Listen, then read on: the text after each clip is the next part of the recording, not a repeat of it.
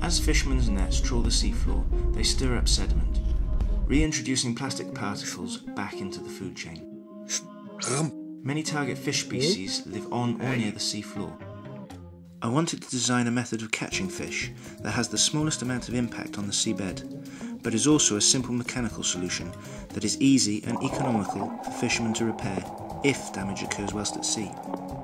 With my idea, each door has fins connected to an arm that keeps contact with the seabed, but allows the doors to self-regulate their height, avoiding the seafloor and any snags.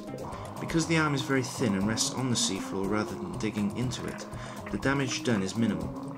Because the doors sink using the fins and self-regulate, they don't need to be so heavy or have set towing angles, so they are much more fuel efficient. The doors keep a rope with fish scarers strung along its length, tensioned above the seabed. The height is enough to scare fish into the net without disturbing the seafloor. Admittedly, there's a lot more work to do before a production version could be produced, but hopefully this will stimulate discussion and inspire others.